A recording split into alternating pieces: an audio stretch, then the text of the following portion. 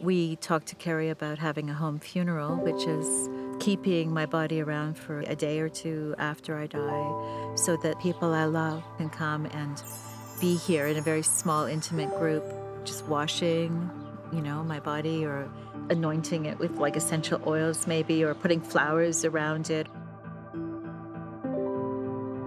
The funeral industry is a multi-billion-dollar business, and oftentimes people think that that's the only option, is to go to a funeral home for their death care needs. And so part of what I do is to let people know that you are the expert of your loved one.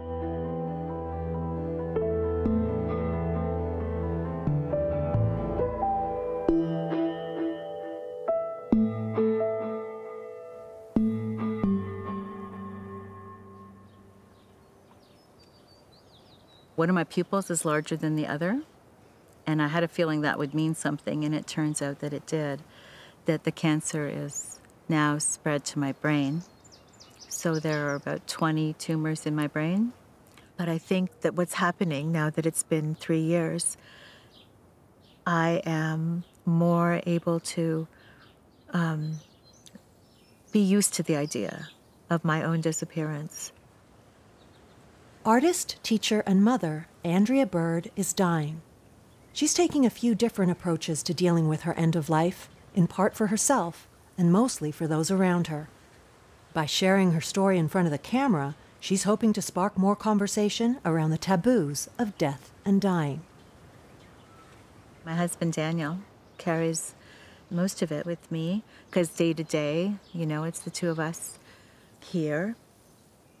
I try to imagine what it would be like for him by putting myself in his position. And sometimes the pain of that is just annihilating.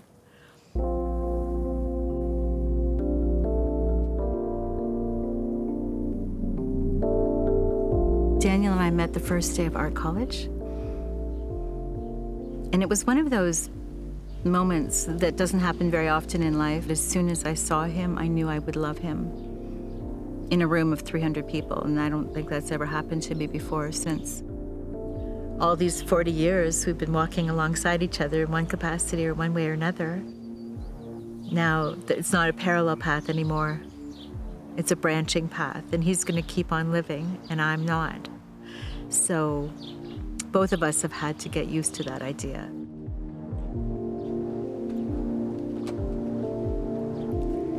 This painting is called Will You Promise? And it's a painting that I did after the stage 4 diagnosis.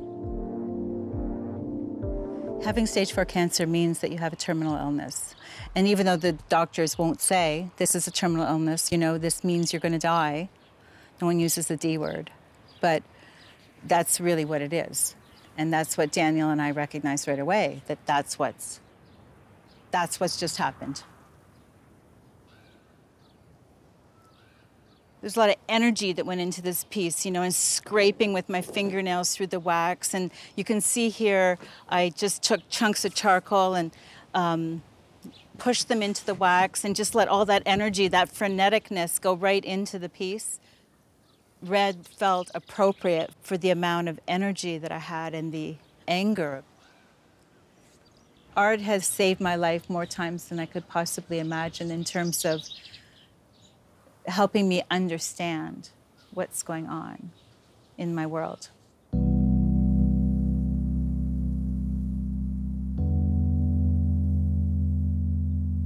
Andrea has been looking at several ways to cope with her death. She's delved deeply into poetry and has gone to death and dying workshops. Her other help has been a death doula. Karry Sawatsky is helping Andrea and her friends and family plan her death care. Being a death doula is essentially companioning someone through such a pivotal time. So walking someone through the process, guiding them, providing them resources, just like you would as a midwife or a birth doula, a very similar experience. Certified death doulas give non-medical support for those nearing end of life. They can share options available for alternative burials, legacy projects, and explain end-of-life choices like palliative and hospice care. As some don't know what to expect, death doulas can also explain the signs of death and discuss private topics like body preparation.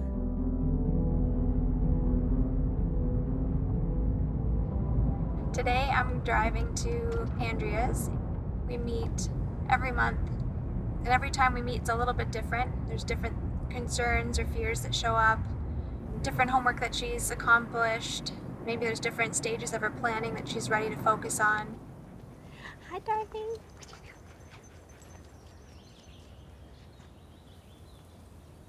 So I thought we could start by you telling me what's been showing up for you since our last meeting.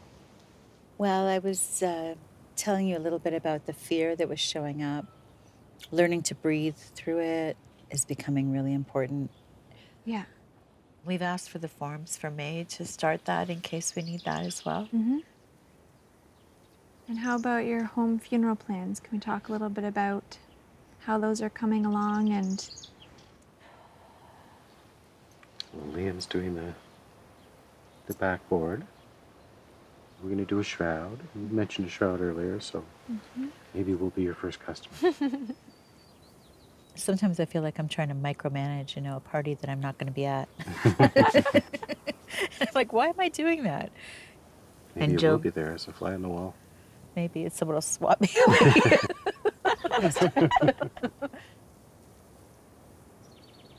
I'm just comforted knowing you're here. And it gives us confidence of getting through certain stages just with a guide. It's good to have a guide, and you're a good guide. I want to add that it's a real honor to be a part of this with you.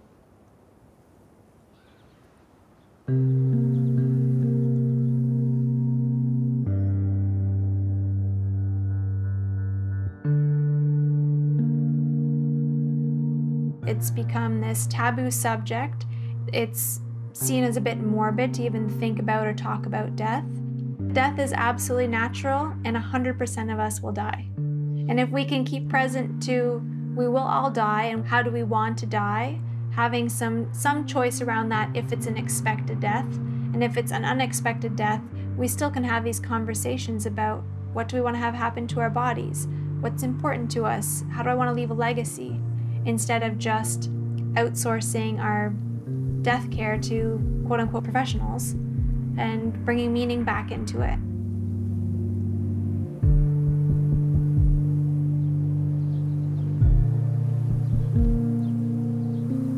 I find it so equivalent to birth. But it's the other extreme. You enter the world and you exit the world. And why is one a blessed event and the other is feared? And it's strange.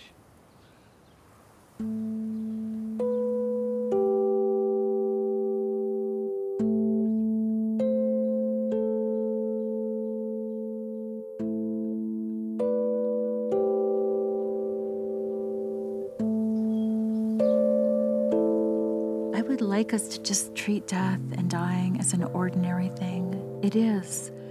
It happens every day to hundreds of thousands of people. And maybe this time of COVID will shift that. It's heartbreaking, yes.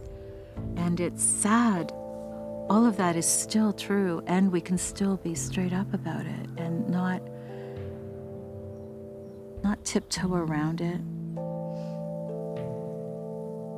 Sometimes people haven't worked through their grief, and sometimes grief is just very present for them or raw.